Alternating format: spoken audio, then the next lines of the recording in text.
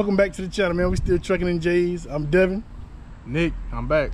Hey man, we're gonna do a quick oil change for y'all today. This is our first time doing it. We're gonna show you step by step. You know, if we mess up something or if we run into something kind of tough, we'll let you know what it was and we'll get it figured out.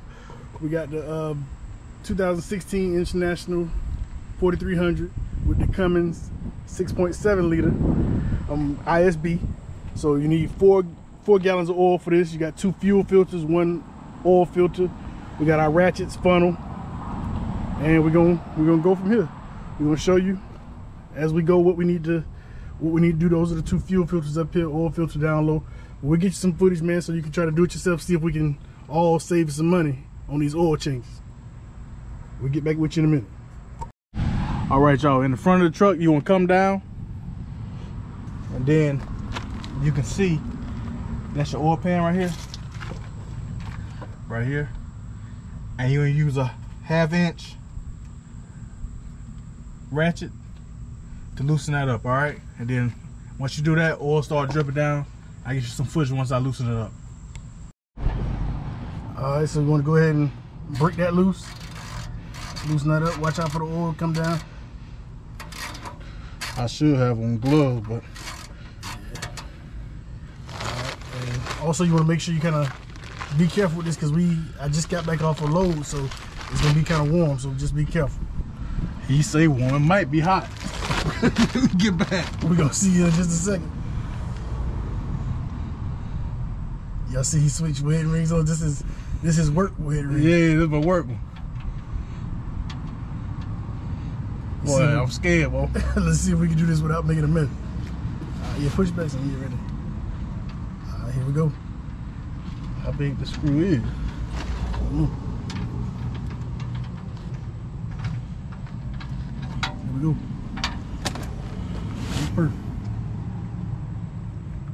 I show how long that is.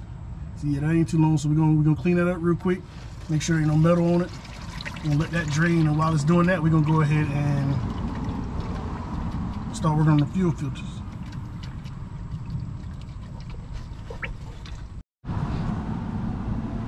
All right, man, so change of plans. We're gonna go ahead and finish up down here while we here. So I went ahead and cleaned up the oil pan plug.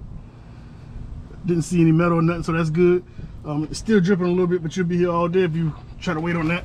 So we're gonna go ahead and I'll do a quick wipe like that. Hit them up with this right here.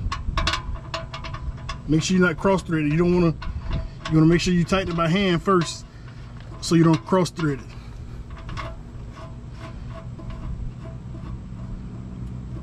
Go as tight as you can with your hand first. And go ahead and clean that up. Now I'm gonna tighten it. I'm already right. Switch that. And make sure I don't over tighten it.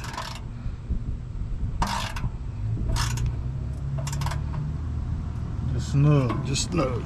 That's good right there. But always double check. You know me. Yep.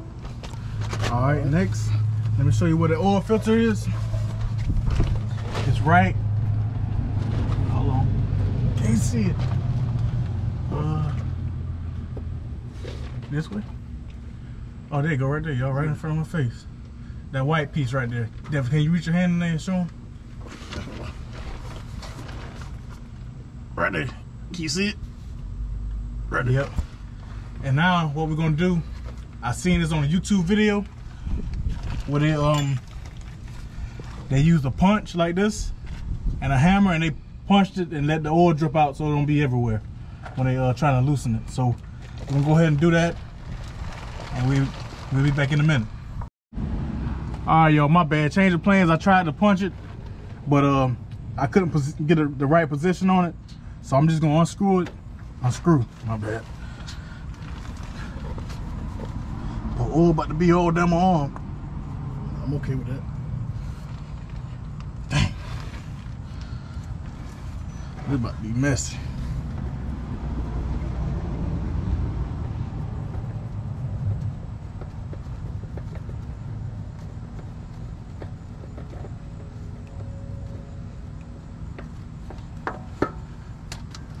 Wasn't too bad.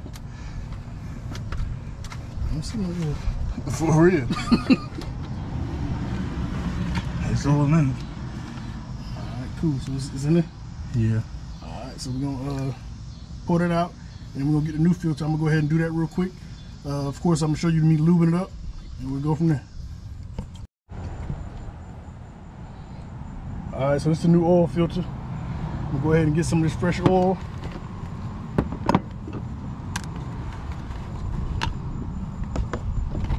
Get my finger in a little bit right there. Make sure I get lube all around that part right there. Make sure you lube it up real nice. Get the 3/8 too. Alright, I'm gonna fill this up with oil.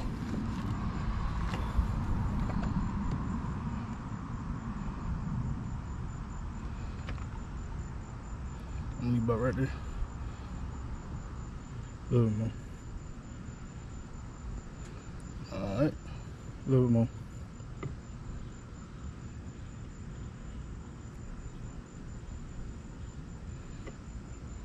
Alright, that should be good. Alright. One last check all the way around with the gasket. It make it easier when you change the oil next time. It'll come right on off. Make sure it won't be cracking and nothing like that too with the heat. Alright, I'm gonna go ahead and put this back in there. Try to Got to find some room to get up in there, y'all.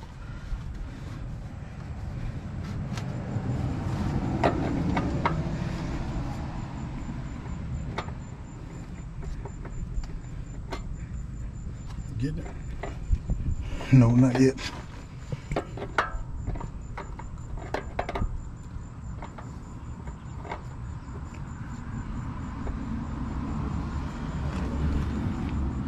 There we go. Them hinges rag.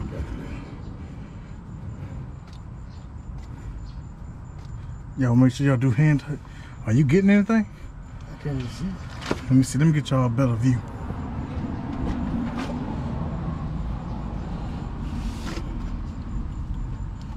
All right, let me hold it right.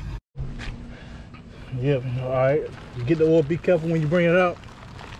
But I was thinking about something. When you take these trucks to the shop, they'll charge about $300, $400 for oil change.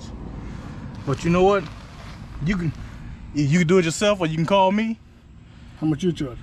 About $300, $400. All this work.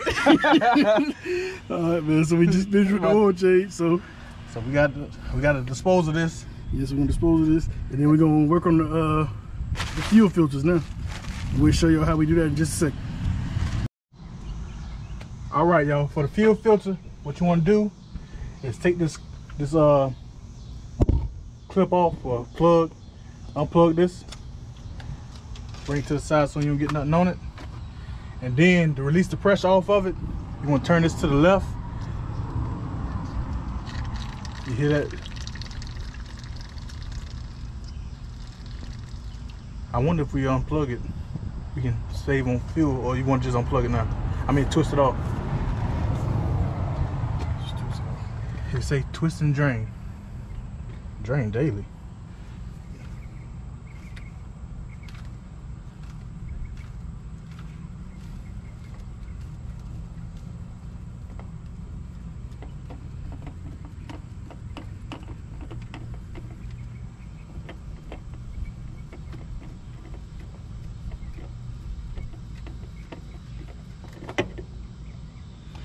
All right, make sure you got two O-rings.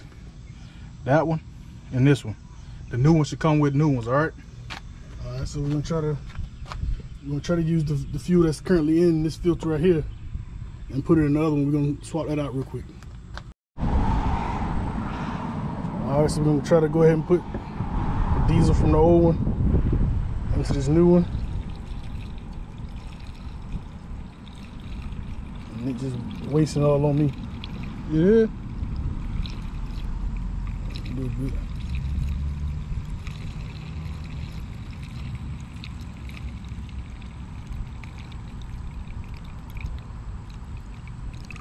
Alright, then we're gonna take the diesel that's around the, and kind of lubricate the ring a little bit.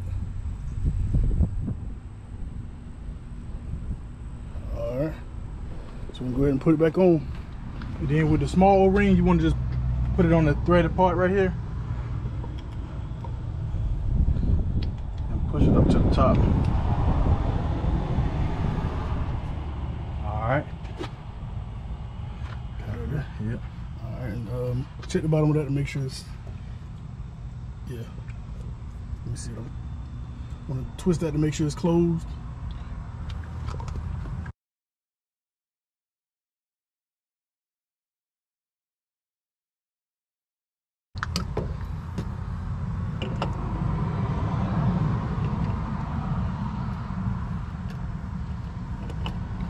Just want to take your time, make sure you ain't forcing it on there, just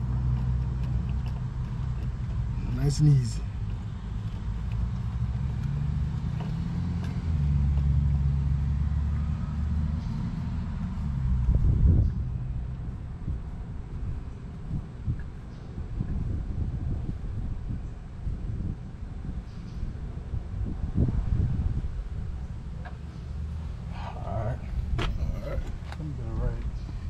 Get a rag and wipe it off real quick.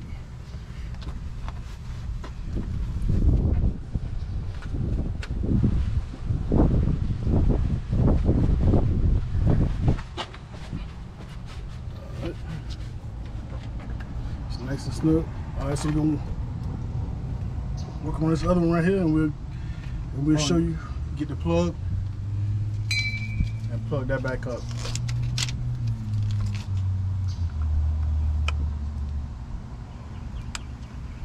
Push it up till it snap. All right, y'all, what you want to do with this filter, you want to use clean engine oil to lube the gaskets around and the inner. Don't put none in there, okay? Do not put engine oil in the fuel filter, okay? Just use oil in the gaskets. Appreciate it, brother. Put that back Then on. you put the pre-fill cap right there on, and once you get the, we really need some clean, you need to get some clean diesel. Alright, so we already lubed up the O-rings. So now we want to put this cap back on it before we put some diesel around the outside. So we're gonna put the fill cap back on to protect it, to make sure we ain't pouring nothing down in the filter. Alright, so we're gonna go ahead and do that. I'm gonna need both hands, and then we'll show you how we put this one on. Alright, so we're gonna loosen that up right there. You're gonna use the instructions say a 25 millimeter, but the store didn't have it, so we had to get a 1 inch. That's about the same, it'll work. All right, if you got a 1 inch short socket. All right.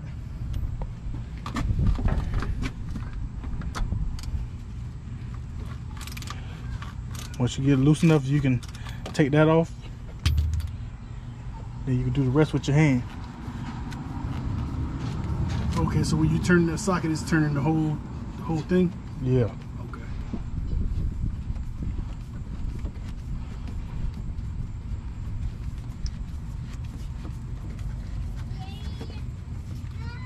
Alright, so we're gonna go ahead and take that off.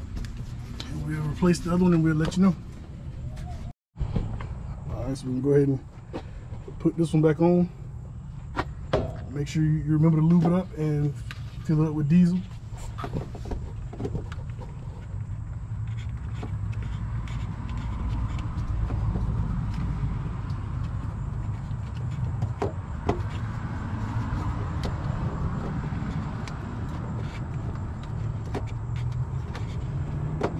Today.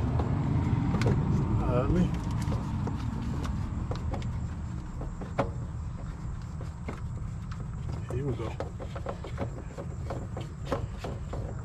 Once you get it started,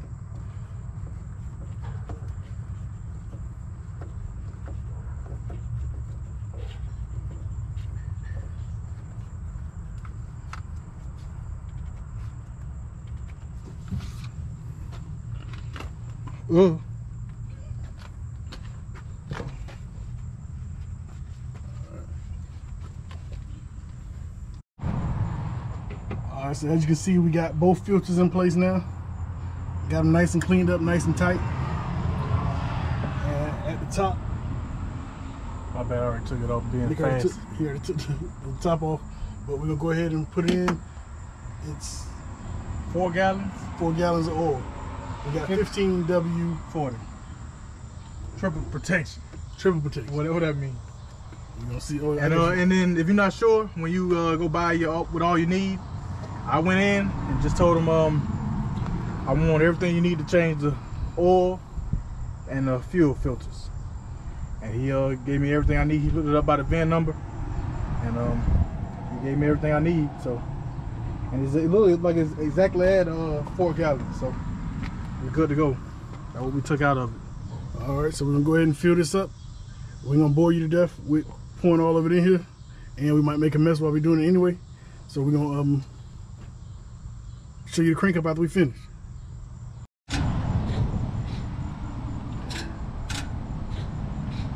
All right, so we got all the oil back in. We checked that the fluid level looked good. So we're gonna go ahead and turn the key off and back on a couple times, let it prime for the fuel, and then we'll try to crank it up and see if we did it right.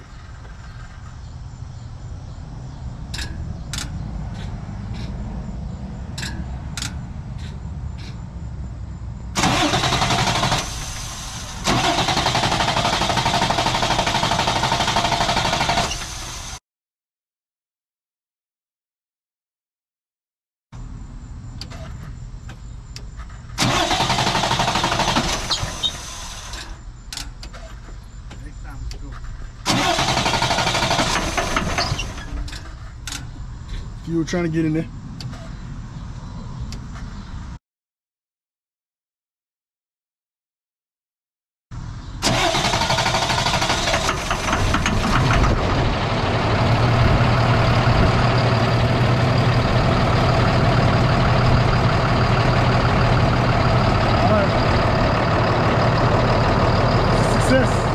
Let it run for a little bit. We're gonna check the oil again, and that's gonna be it for this video, but I'm gonna check back in with you right after we check the fluid again. All right, man, so that's gonna be the end of the video. Like, share, comment, subscribe. Make sure you turn the notification bell on. Go ahead and follow along with us. That's how you change the oil on the 2016 International 4300 with a 6.7 liter Cummins engine. If you got any questions or anything that you wanna add, just let us know down in the comments. What you guys say, Nick? And let me know, and I can do it for $300, $400. You know what I'm saying? I got you. All right, man. We'll holler at y'all next time. Peace.